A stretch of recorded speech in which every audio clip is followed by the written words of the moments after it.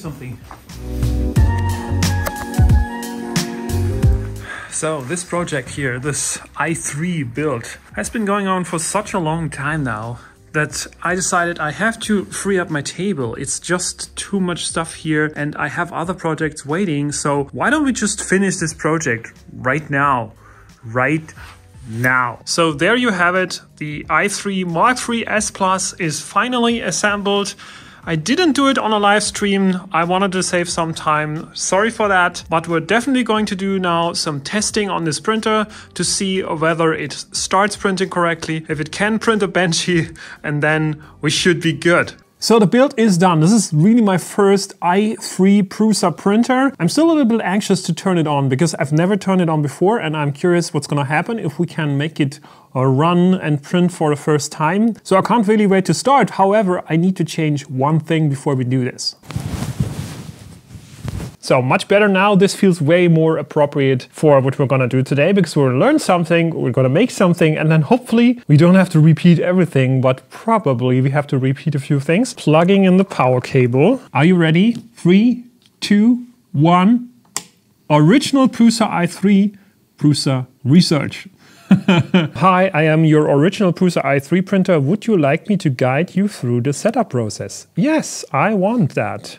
Insert the filament, but do not load it into the extruder. That's one spool of filament that they delivered with the printer. It's unfortunately not an original PRUSA spool. There they saved some money. But anyways, we have some filament to test this out, so I'm gonna push this in. Sensor verified. Remove the filament now. Okay? Self-test start. So it's doing its self-test now, probably doing all of the sensors and fans, and then hopefully we're gonna get printing very soon.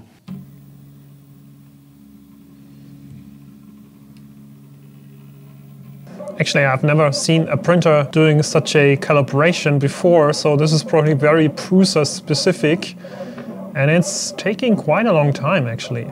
Please place steel sheet on heat bed. Let's do that. Which one should we use? The steel sheet with texture, or I prefer the textured one. I got myself both the textured and the normal steel sheet just for seeing the difference, and I think for different materials it makes sense to use different kinds of sheets. Anyways, that was kind of a package, a little bit cheaper than getting them separately. Congratulations, so we're done! Yes! It's coming out of the nozzle! We're extruding!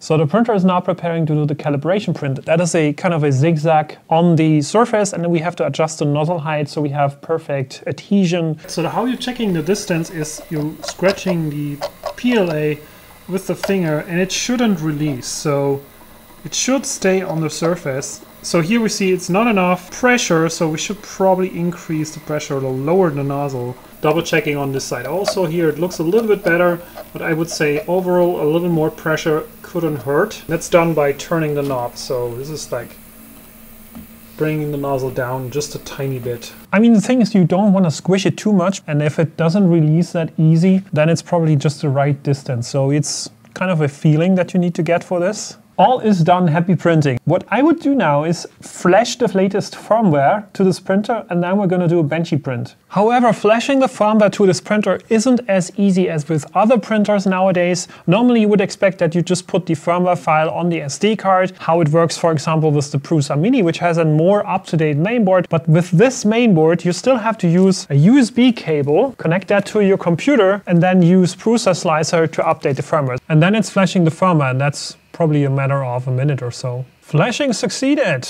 Okay, disconnect the cable. We're ready to do the first test print. The way how this works is we're gonna insert the SD card. On the SD card that comes with the printer, there is a bunch of example files. So let's pick the 3D Banshee. Let's kick it off.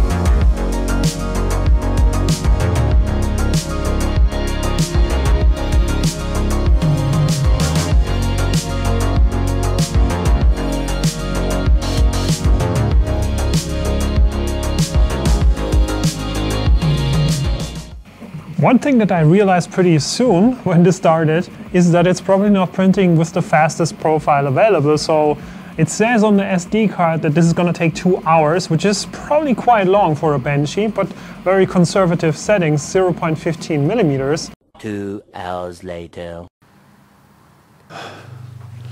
Okay, so this is what you get if you're leaving the printer for lunch break. Let's do this one more time, but this time I'm gonna clean the surface a bit with alcohol.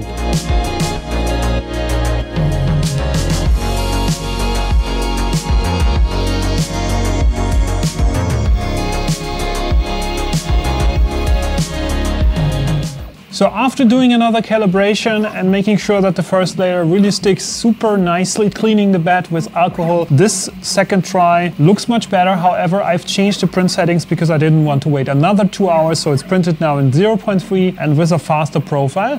So about 15 minutes later, this Benchy print is done. So I would say let's have a look at the Benchy print quality in the close-up.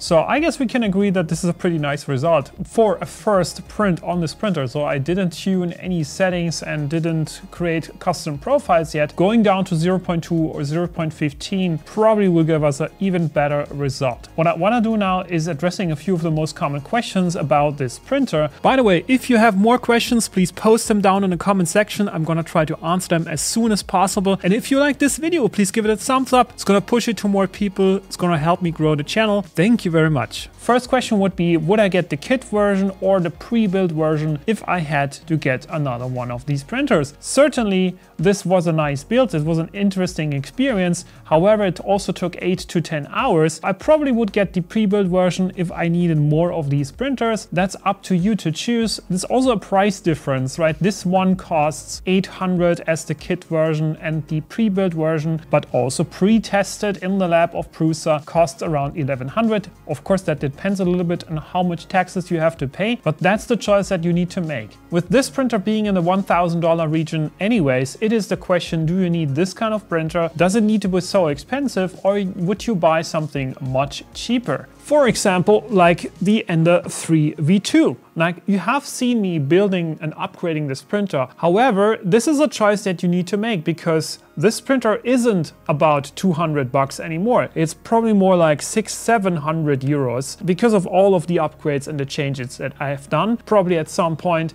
you will make the choice for this printer if you want to use it more professionally and you don't have the time and you don't want to tinker around. So the Ender 3, while being at a lower entrance price, requires a lot of time invested and knowledge to get it to a point where it's comparable in quality and print results, print speed, anything that you might think of, compared to the PRUSA, which has been evolutionary, changed and modified over time, but very carefully. So that's the choices that you need to make. What's going to happen now with these two printers, they're going to go back into my lab and we do more test prints to compare results between these two printers, also getting bigger prints on the PRUSA done. Check out my Instagram and also the shorts that I'm going to post here on the channel, and I'm happy to see you in the next video.